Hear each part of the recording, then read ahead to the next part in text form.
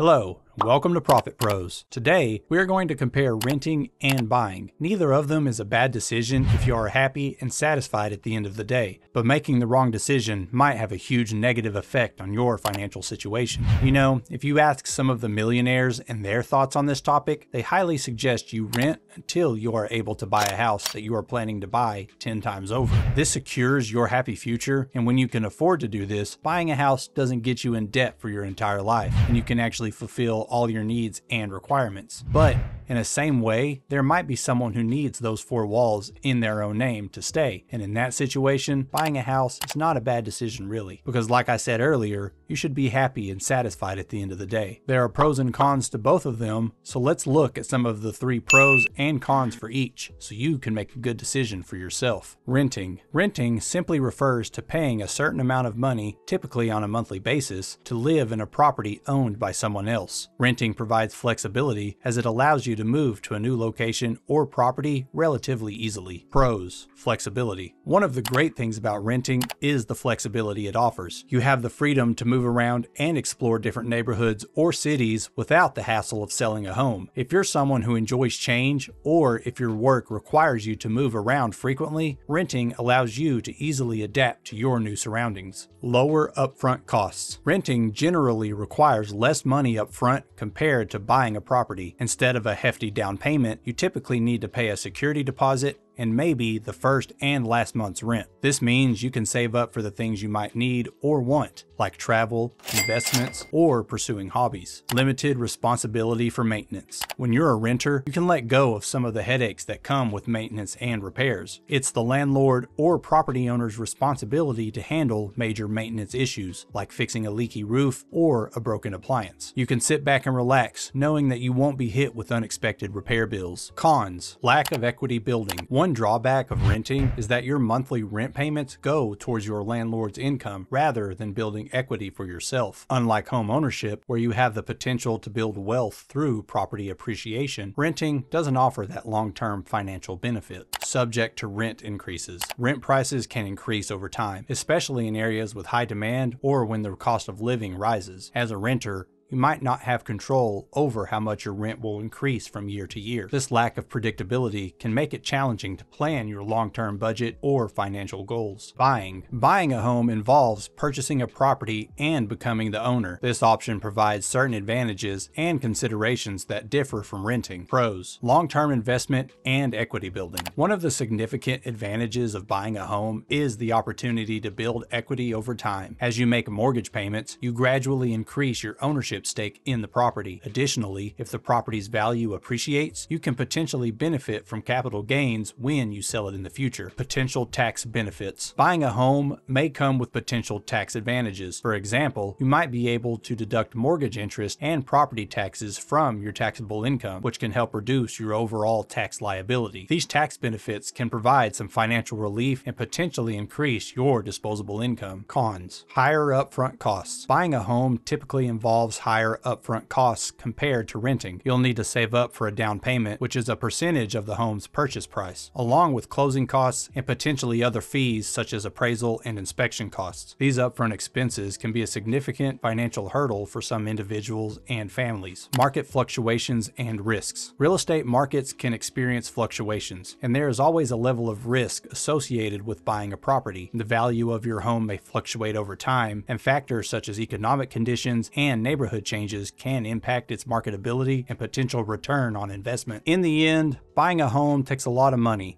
And if we have the source to pay for the home or for the debt we take, it is good to have your own home. But buying a home is not a need, it's what you want. So it all depends on what you prioritize. Your other needs, such as a nice car, vacations, etc., or a home in your name. Make a decision on your own beliefs so that you don't regret it later. For more content, subscribe to our channel, and we will see you in the next one. Bye.